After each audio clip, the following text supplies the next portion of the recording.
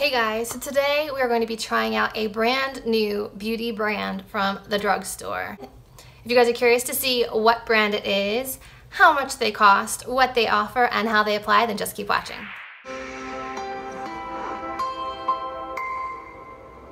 Okay, so excuse the hair today, it just wasn't cooperating, so this is what we're getting. So I didn't want to start my video with bare-faced. I wanted to just kind of leave the makeup I had on earlier today, so I'm going to go wash it off and we'll be back to dive right into the brand new beauty line. I am so excited. Okay, so I have in front of me almost all of the collection. I didn't grab everything because honestly I'm not made of money, but they have adorable packaging. Like this satin liquid lipstick looks like a little bow on top in this gold packaging. So cute. Their lipsticks look like this. Anyway, I'm getting ahead of myself. So the brand is called Joah Cosmetics. They are a Korean inspired beauty line and they're at the drugstore, so they are affordable. So through doing some research, I found out that Joah actually is Korean for I like it, and they want you to like their makeup as well. So we'll see if I like it today. So I picked up a handful of things from their line. So let me tell you what they are. First off, I have this really cute packaging, Truly Yours Natural Finish Foundation. It's a dropper and it says inspired by K Beauty on it. The foundation was $9.19, glass bottle, little dropper top, like that. And I picked up the shade Classic Ivory. It looks like it will be a pretty good match for me.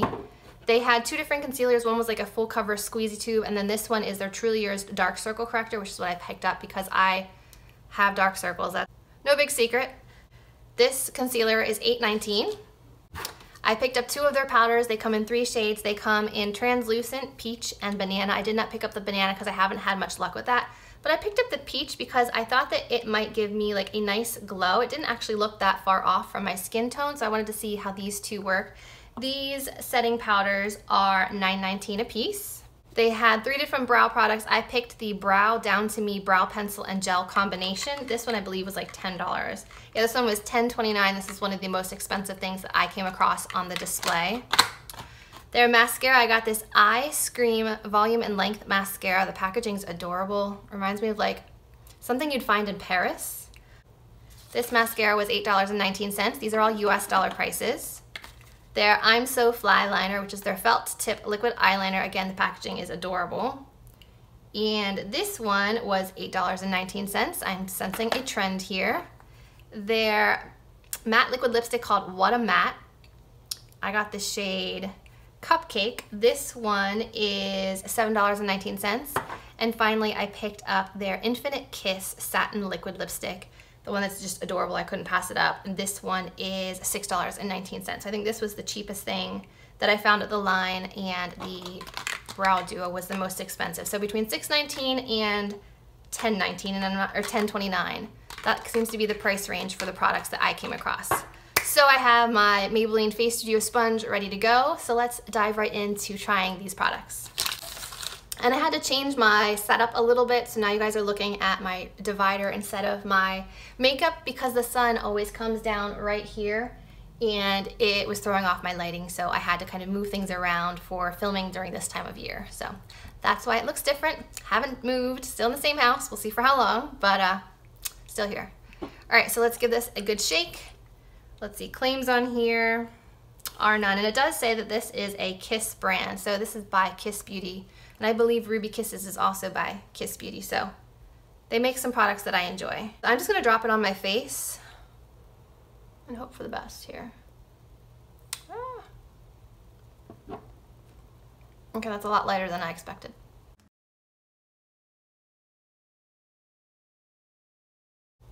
Just drop some on the sponge.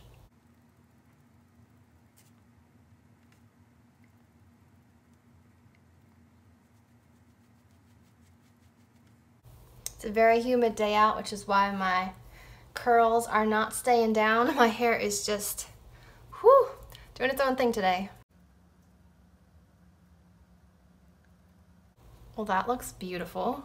Maybe not quite the right shade for me, but it went on smoothly, went on evenly. Let's try the other side with my Sephora buffing brush.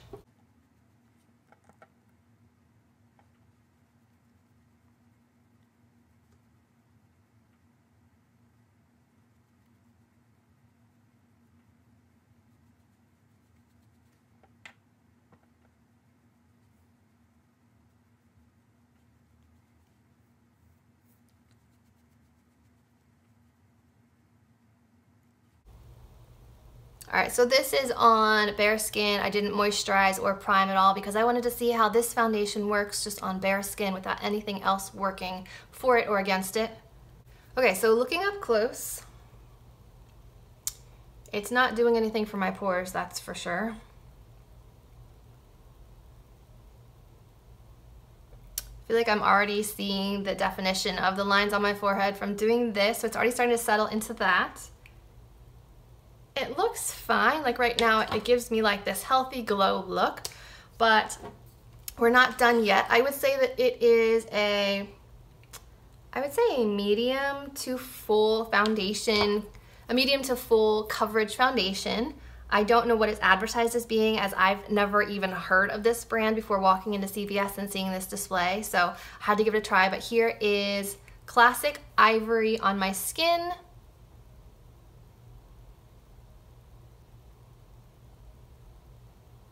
It feels nice. The packaging is, I mean, fancy feeling. It's glass with the dropper and gold. So far, very fancy look. Next, let's check out this Truly Yours Dark Circle Concealer. I picked up the shade Porcelain because I like my under eyes to be bright. It just says inspired by Joah Beauty. Nothing really else. Let's see here. There's the color. Oh, that's very light. Okay.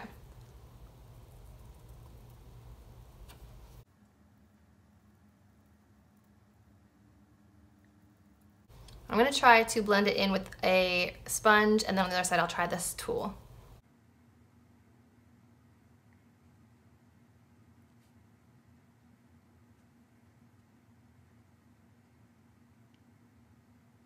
Okay, now let's try to blend it in with this sponge. I'm not sure if it's meant to do that, but we'll try.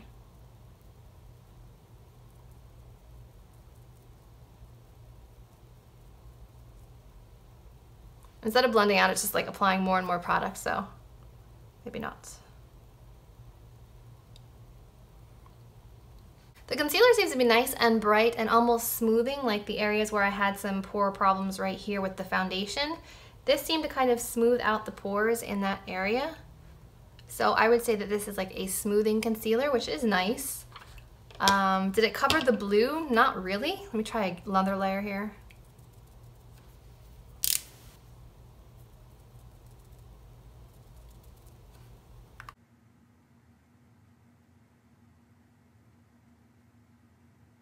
Okay, so nice and bright. So next up we have the two setting powders. We have the Selfie Ready setting powder in translucent and the Selfie Ready setting powder in peach. So I think I want to check both these out, swatch them, see what they look like outside of the package. They've got this kind of like twist over top so that when you're done, you don't get powder everywhere, so you can close it. All right, so here is peach. Right there. Still looks pretty bright. That might actually work to brighten. And then here is translucent.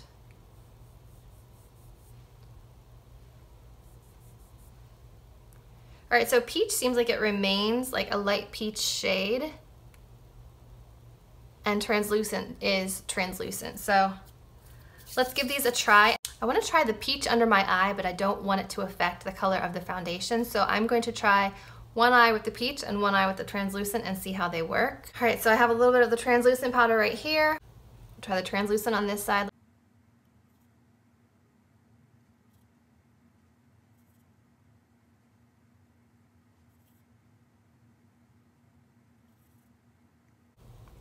I'm just going to do the whole side of the face with the translucent powder.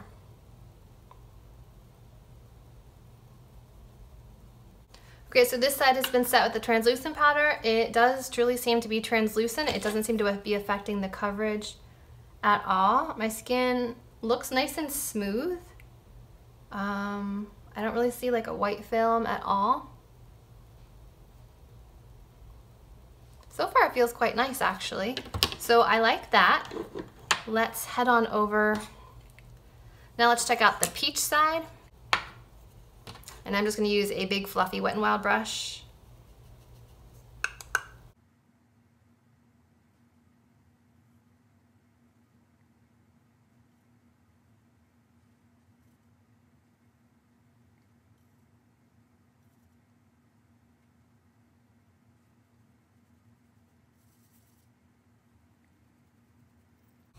Okay, so this is the side with the translucent powder. This is the side with the peach setting powder. Honestly, I'm not really seeing a whole lot of difference. This is maybe just a pinch warmer than this side, but I really am not seeing that much difference. Like even on my hand, this just looks like a translucent powder next to this translucent powder. I don't really think there's a ton of coverage where you would need to get more than one powder.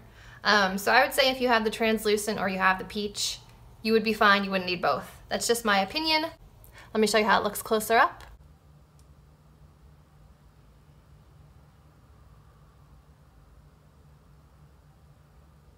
Okay, so I do not have any other face products, so let me finish up my face and eyes and I'll be back to show you liner, mascara, brows, and lips. Okay guys, I am back. I added some eyeshadow. I'm trying out the Hard Candy Pro Rose Gold palette today, so that's what's on my eyes. So let's finish off the face with the rest of the Joah products that we have left. My lips are just looking a little dead right now, so I want to get some lip products on like ASAP. So we have the Wattamat Matte Liquid Lipstick and we have the Infinite Kiss Satin Liquid Lipstick. And right now I think I'm going a little bit more pink than I am kind of like rosy corally shade. So I'm going to go with this one, but let me just see what this one looks like, what it smells like. No detectable fragrance that I can tell. Oh, that's pretty. It reminds me of the NYX, what were they called? Soft matte lip creams. This texture reminds me of the soft matte lip cream from NYX. All right, and then let's try this one.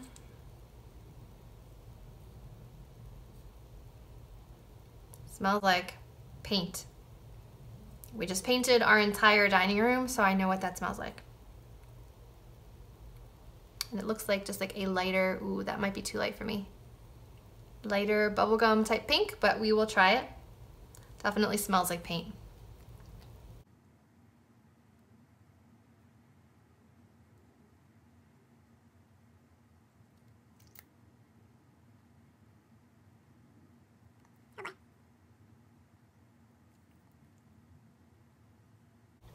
So I'm gonna say patchy. Emphasizes all of the imperfections in your lips. Like my lips are a little bit on the dry side right now. Ooh. Not liking this color. I'm not loving the formula, so I'm actually gonna remove this and try the other one. Okay, let's try the Satin Liquid Lipstick now.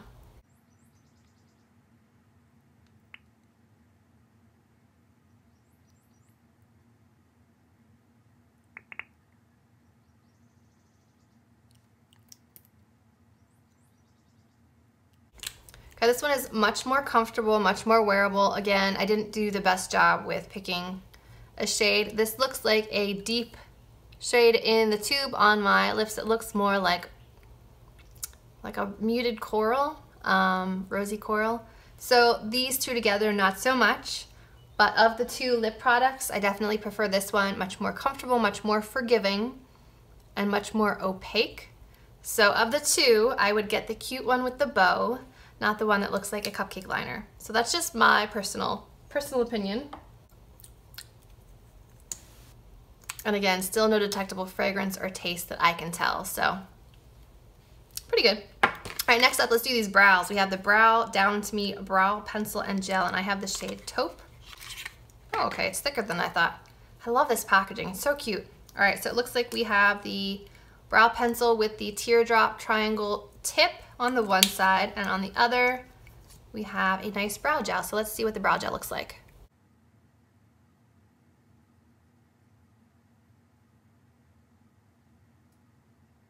Okay, I like that.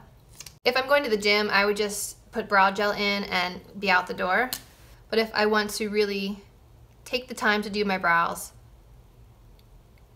I would do both sides. But just so you know, this is the color right here. It's a good, I would say this is like a light brown more than a taupe, but it's all right.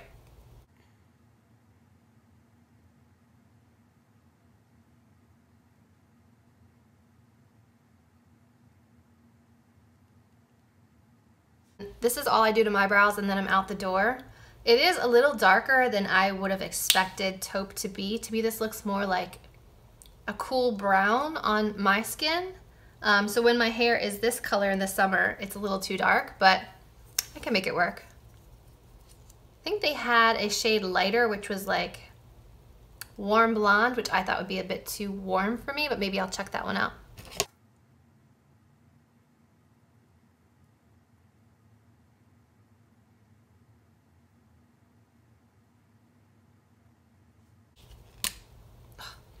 But this tip keeps falling out. Woo!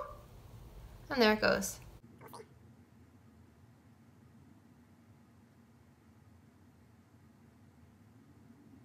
Okay, so the brows are semi-even. They're never completely the same, let's be honest. All right, now let's jump over to the eyeliner and the mascara. All right, so we have the I'm So Fly liner in black. This one says felt tip liquid black eyeliner. Spread your wings with our felt tip liquid eyeliner for an easy application, creating the most precise looks to always stay fly. Shake well before use. I like it, you'll like it. That is their slogan. Looks like this. Ooh, inky black, yes.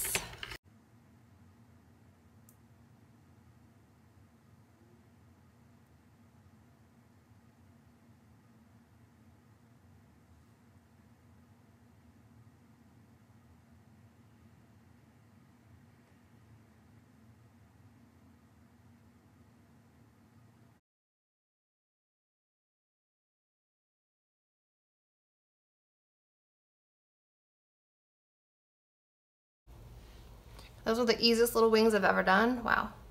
I love how easily this draws over shadow. Like, it doesn't get thinned out by the shadow. It just draws right over it. It's inky black, super easy to apply. This is one of the best felt eyeliners I have ever used, honestly. So easy, so black. It just glides over the lids, no problem. This is amazing. Definitely pick up this if you guys pass the display. Definitely get this one. And finally, we have the mascara. I picked up the one for volume and length because that's what I look for in a mascara.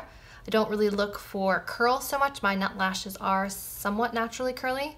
So, it says eyescream, U-scream, volume and length.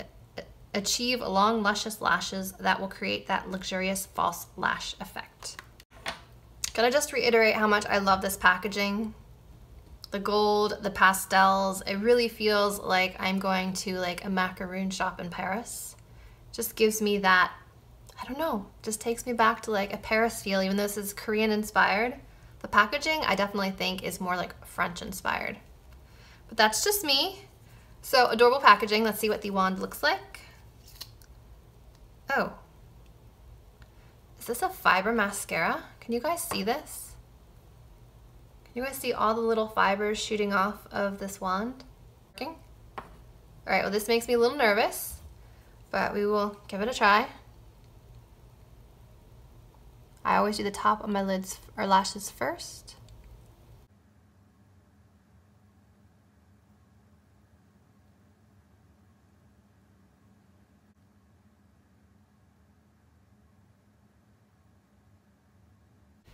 All right, so there's one layer. I think that it definitely defined, but I don't think it gave me more volume or more length yet. So let's try a second coat.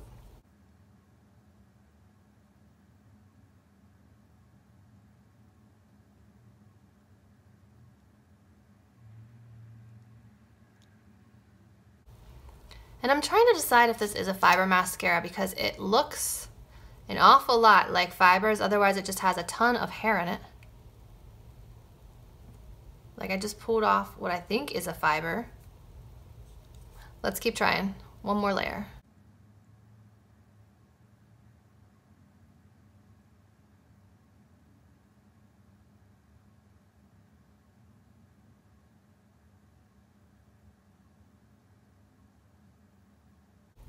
So I think this is a fiber mascara, even though it's not advertised as one, because I have little tiny fibers on the tips of my lashes, which are making my lashes look longer. So that's where they give you the length. But as far as volume, I don't think this is giving me more volume. I think it's actually making my lashes kind of clump together to look thicker. So it's not giving me volume, it is giving me length. But I feel like I've lost some of my lashes because like 3 or 4 is combined into one. Let's try the bottom.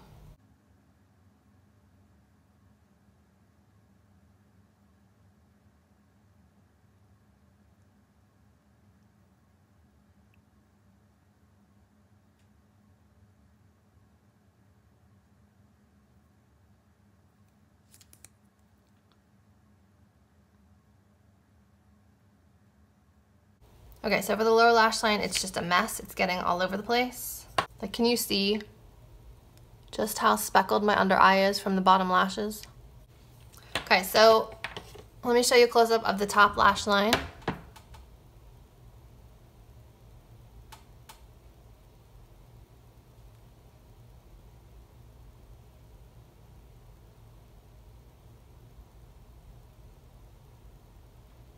So I like that they gave me length. I just wish that I had more of the volume that I had beforehand. So it's kind of reminding me of like clown lashes where like you've got like one here, one here, one here, and one here with like a gem at the end of them. That's what it reminds me of. I know that's a strange reference. I think I would like this on top of one of my volumizing mascaras. So like if I were to use my L'Oreal Lash Paradise and then apply a layer of this once they're already separated to kind of extend the lashes further, I think that might be a nice combination. But on its own, it doesn't give me enough of the volume that I look for in a mascara for me to use it by itself. So in conjunction with something else, I'm definitely game for trying this, but by itself, not so much. So let me give you the rundown of my thoughts on these products. There's already 3 that I know I'm not keeping.